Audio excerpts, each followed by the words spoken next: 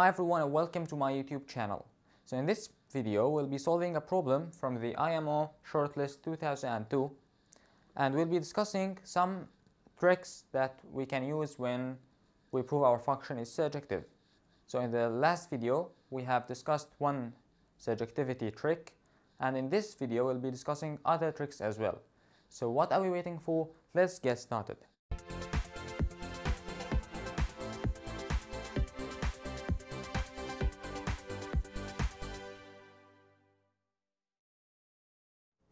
So we are asked to find all functions f from R to R such that f of x plus y equals 2 times x plus f of y minus x.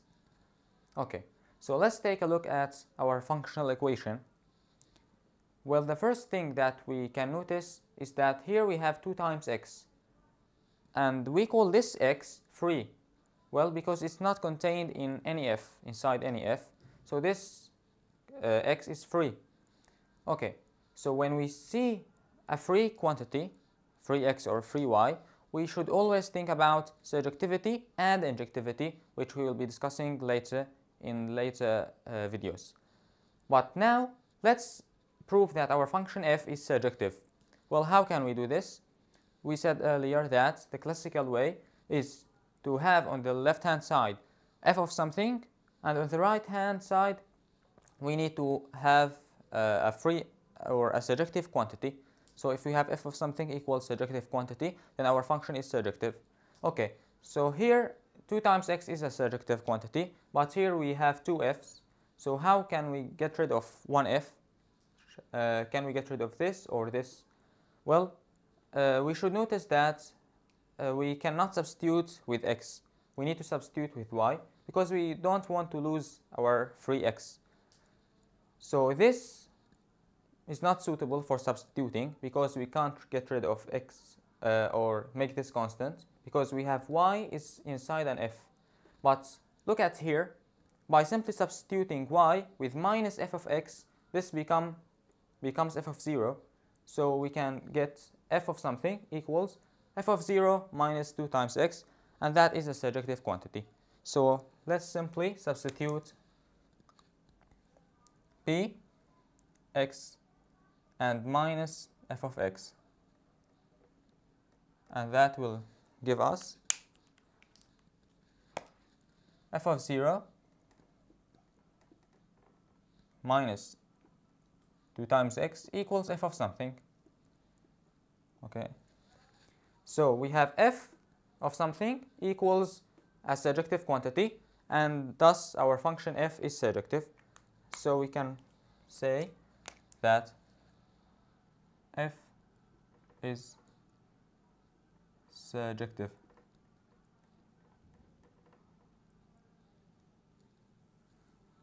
Okay, that's nice. So how can we use the surjectivity of our function f in order to solve the problem?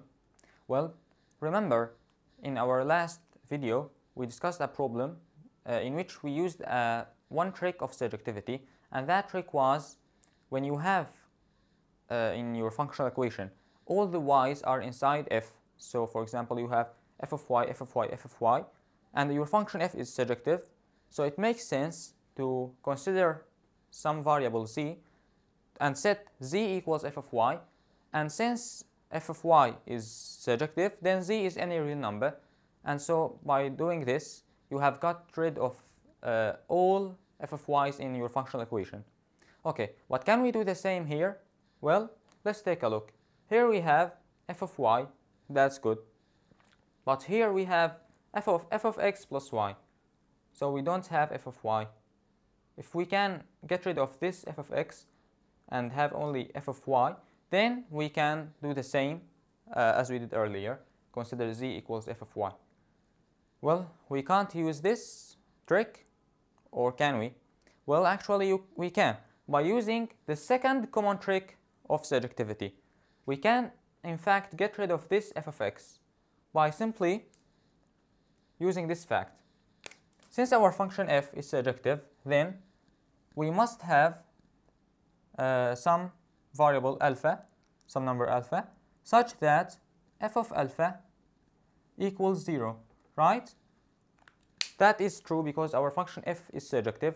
So there is a value such that f of this value equals 0. And that is alpha. We don't know the value of alpha, but that's not important. Now, we can simply substitute x with alpha, and that will be 0. So by simply substituting alpha and y, we get this f of alpha 0. So we have f of y equals 2 times alpha plus f of y minus alpha. Now we can use the second trick which we discussed earlier. Look, your function f is surjective and you have f of y and f of y. So it makes sense to consider z. Let's consider z equals f of y, and z is just any real number. And let's write our functional equation. Z equals 2 times alpha plus f of z minus alpha. Now this is a very simple functional equation. It's really straightforward. You can simply substitute z with z plus alpha. So let's substitute z with z plus alpha and find your function. So we'll have z plus alpha and alpha with 2 times alpha. So this will be z minus alpha equals f of z.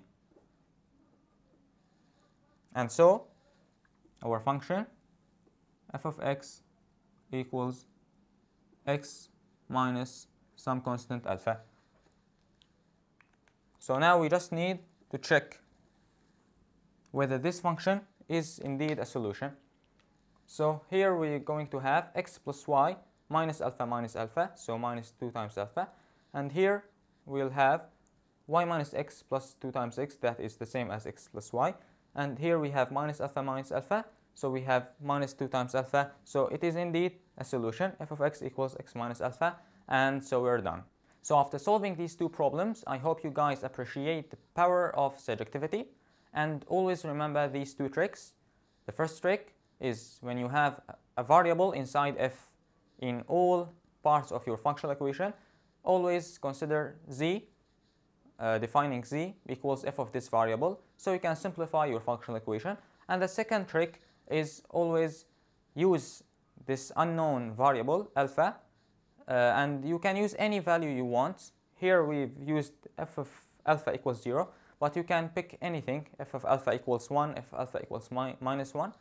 Use whatever you want, but usually we use 0 and 1. Okay, so I hope you guys enjoyed the video. Like the video, share and subscribe, and see you guys in the next tutorial.